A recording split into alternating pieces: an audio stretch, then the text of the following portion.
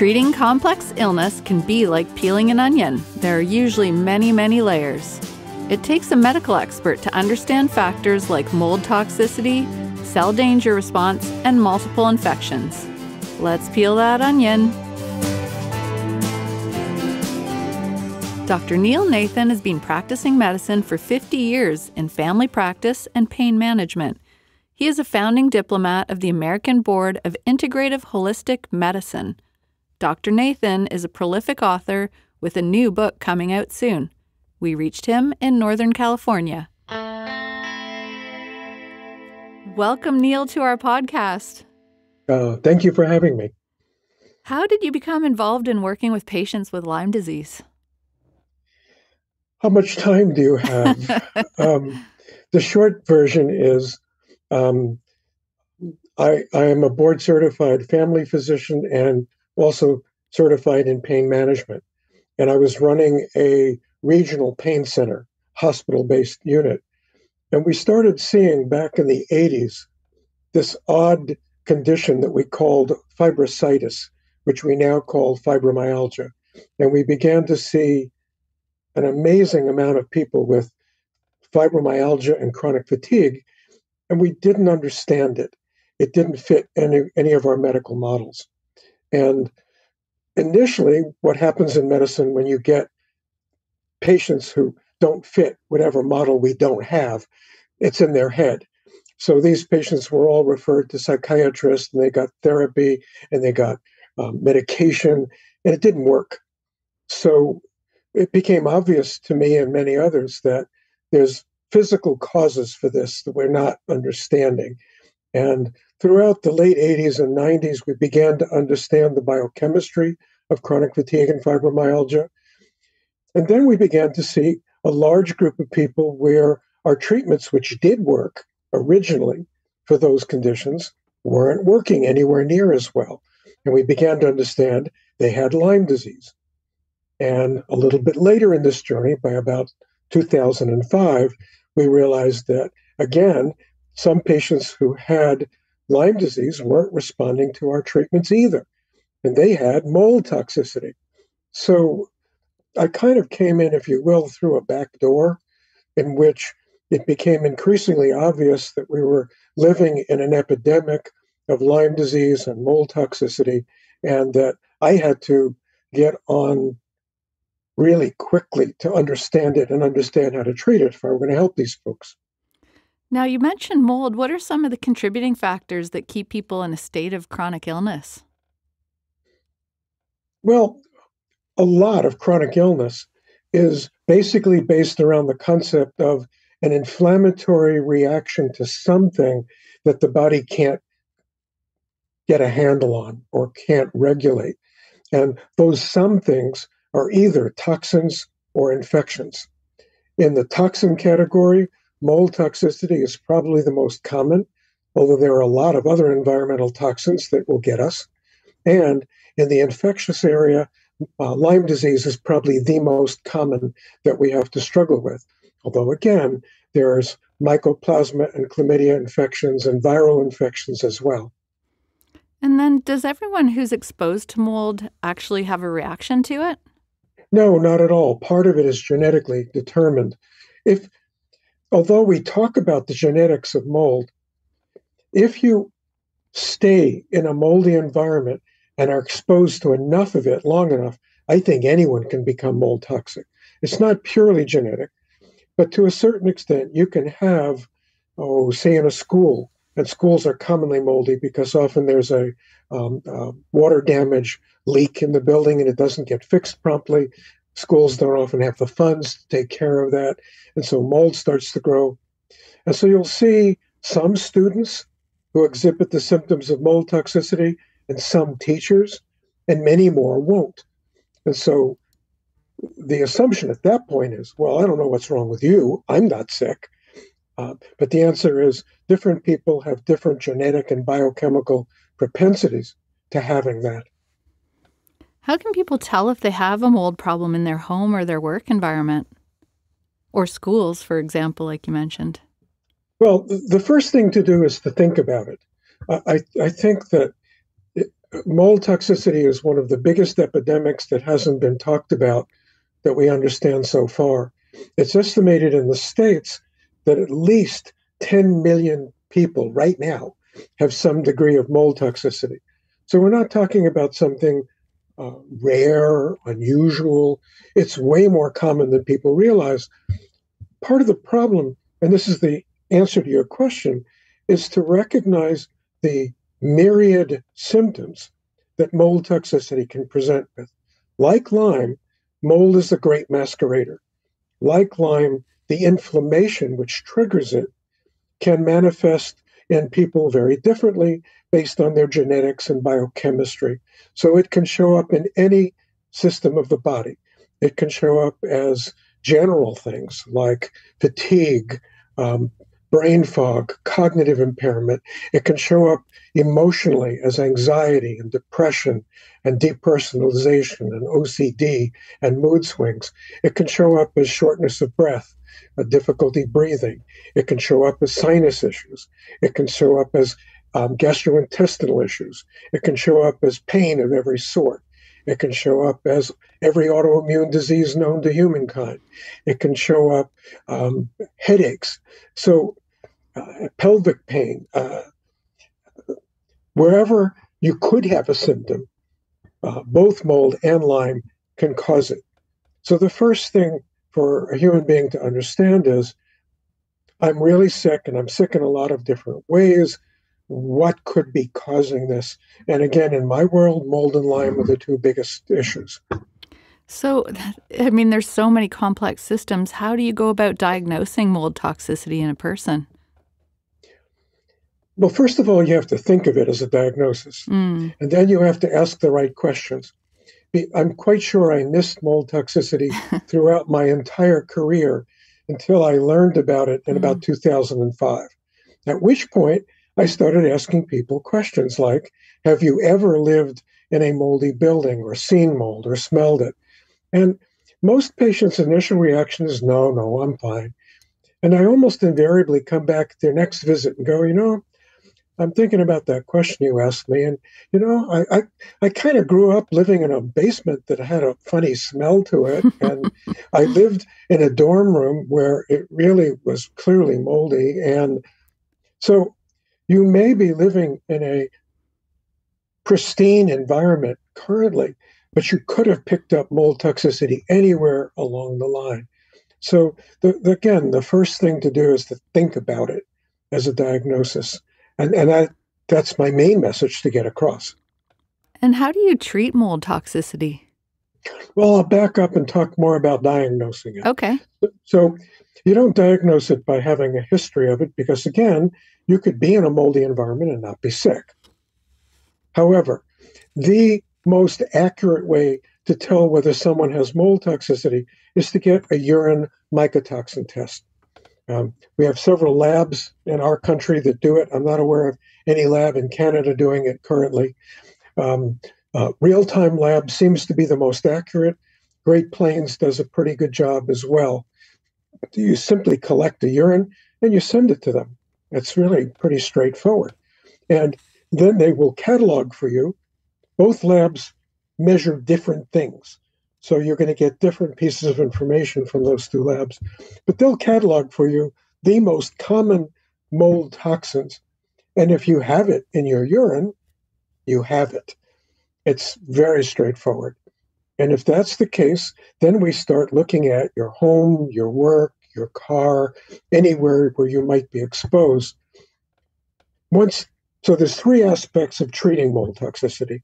The first is to go over your home or home environment or work environment to be sure that you're not getting exposed currently.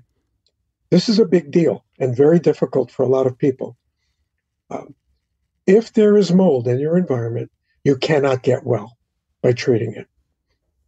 My take-home message is mold toxicity is very treatable, but not if you stay in a moldy environment. Now, maybe that seems a little bit obvious, but for many people, this is financially, socially, in many ways, very difficult to either leave that moldy environment and then find a safe one, And I mean, you're up in BC, and I live in Northern California. So we live in a very wet environment. It is highly prone to mold. That's just how it is. The people in our country who live in Florida, where they're exposed to hurricanes on a regular basis, or Texas, again, very moldy environment. In fact, there isn't a place on the planet in which mold can't be an issue. So, first job, you have to look at your environment carefully, may even have to hire someone to investigate it and check it out for you. Second, the treatment involves taking what we call binders, which are very simply both natural and pharmaceutical materials that bind mold. And the beauty of the urine mycotoxin test is that it tells us which toxins you've got. And based on that, we can pick the binders that actually work specifically on those toxins. So based on what you've got in your urine, we can design a binder program to pull that out of your body. The third part doesn't apply to everybody. Some people don't need it, is that a lot of people have colonized, meaning the mold has started to grow in their sinus and gut areas. And then we have to give them antifungals coupled with biofilm dissolving agents in order to get it out of their body.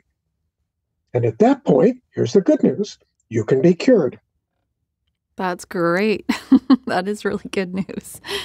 There seem to be a lot of overlapping symptoms between Lyme, mold toxicity, and other health issues. How do you differentiate which symptoms are due to mold or another infection or toxin? There are a few symptoms that are very specific to mold and Lyme. And you're absolutely right. There is a huge overlap between mold, Lyme, and Bartonella. And by symptom alone, it's very tricky to distinguish it. But if you get a urine mycotoxin test, you can at least know, okay, there's mold in here. Is there Lyme also? Again, we can test for it. But as I'm sure you know, our testing for Lyme is not as accurate as we need it to be. So the Lyme test doesn't always tell us with precision who has it. Now our testing has gotten better. It's still not where we need it to be so that we can absolutely slam dunk say, yes, you have Lyme or Bartonella or Babesia or Ehrlichia. Can't do that yet with the precision we'd like, but we're better at it than we used to be. In my world, I typically treat the mold first because it is less invasive. It is easier to treat the mold. And if you treat the mold, treating the Lyme becomes easier. You can use antibiotics for shorter periods of time, and we won't mess with the biome quite so badly. So that's my order of doing things. The other part to your question is, I think of chronic complex illness as being layered, like an onion, so that if I peel the mold layer off, if someone is 100% better, okay, it was just mold.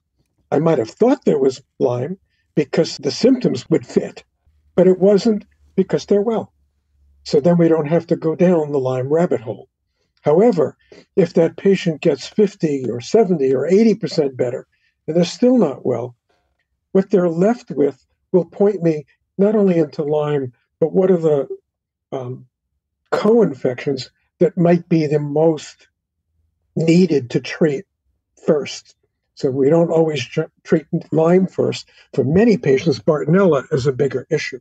And for some people, Babesia is a bigger issue. So the order of treatment varies depending on, okay, what's underneath that once we pull that layer off. Right. Do you think over the years your progression for treating patients has changed? And you mean what by progression? Like you're sort of saying you would treat mold first and this, like that might be your approach now. Do you think you may have treated things differently in the past, or has that sort of evolved? Sure. When I didn't know about mold, I treated Lyme first. Right. And some doctors might still be stuck in that place too, right? And not thinking about mold. And I think they are. One of my messages to practicing physicians is that I entered this arena through the Lyme doorway. Most of us did. Right. Most people learned about Lyme first. Mm-hmm. So from my perspective, and I don't want to be mean about it, some physicians are still stuck in that place, meaning those complicated symptoms are Lyme for them until proved otherwise. For me, I try to look at it from a broader palette, which is could be Lyme, could be mold. Let me try to tease it apart. So if Lyme physicians aren't looking at mold from early on, they should be.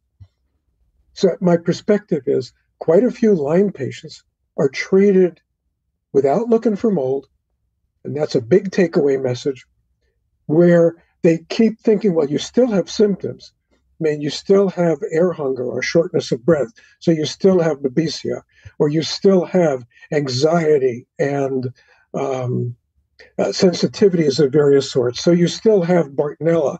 And in point of fact, they have mold. The physician may have adequately treated those conditions and not realize it because they're not looking for mold. So one of my take-home messages is if you have Lyme, that please ask your physician to check you for mold. You don't want to miss that.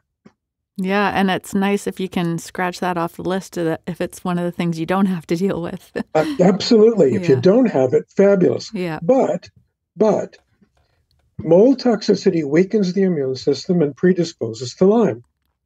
Lyme weakens the immune system and predisposes to mold. There are an amazing percentage of people who have both. It's not rare. It's more common than anyone would realize. I know I work very closely with Rich Horowitz in the States here, and Rich is, from my perspective, one of the best Lyme docs anywhere. And Rich has found that for his patients who are not getting better, 70% of them have mold also. Wow. So it's not rare. No, not at all. So how is the central nervous system impacted in chronic illness? Profoundly. Again, this global inflammation affects the central nervous system in a number of ways. And there are three conditions which I find, if we don't look for them and treat them, patients will have difficulty getting well. And those three conditions are limbic dysfunction, vagal nerve dysfunction, and mast cell activation. And those are very common. Not everybody has it. In mold, I would say that maybe 70% of my patients have mast cell activation, for example. A higher percentage have limbic dysfunction and vagal nerve dysfunction. But those are not occasional. They are almost the rule rather than the exception. So what you see from those particular areas are people who have limbic dysfunction, and I know you've talked to Annie Hopper about this. That's right, yes. Those who have limb dysfunction, the limbic system is the part of the brain that regulates and monitors and controls primarily emotion and sensitivity. To a lesser extent, it will affect cognition, energy, and pain. And most Lyme patients and mold patients will go, well, I've got that. So if a patient has anxiety, depression, depersonalization, OCD, mood swings, they have limbic involvement. If they have sensitivity to anything, chemicals, light, sound, food, EMF, which is increasingly a problem, okay, limbic. So most of my patients have limbic involvement. And here's the deal. If you don't treat that early on, even doing the right things, that patient may not be able to heal. I think you had asked when we were talking earlier to talk a little bit about cell danger response. So let me weave that in here. Yes, that's my next question. Great. We're on the same wavelength here. So for those of you not familiar with it, the cell danger response is a brilliant model of chronic illness developed by Bob Navio, who is a professor at the University of California, San Diego. And Dr. Navio has been pioneering this work for, I don't know, over a decade. The cell danger response is an understanding of how toxins, infection, and stress will affect the body on a cellular level, which extends to the entire body. And if the body feels threatened by a toxin, an infection, or stress, it will essentially shut down. It will essentially go into survival mode. And until it feels safe again, it's not going anywhere.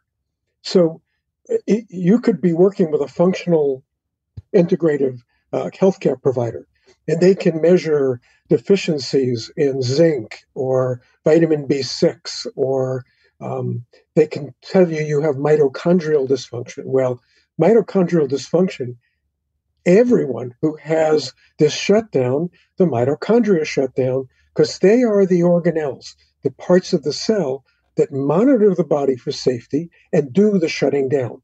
So if you're going to set off a cell danger response, it is the mitochondria that do it and control it. So I sometimes have patients who go to a major medical center and they get extensive testing and they come back, you have mitochondrial dysfunction. And I groan. It's like, well, of course you have. I mean, duh. Of course you have mitochondrial dysfunction. That isn't a diagnosis. It's a consequence of what's causing it. Did you guys look for the cause? Right. Usually not. So this is about safety. And here's the deal. Limbic, vagal, and mast cell systems are all about safety. That's what they're designed for.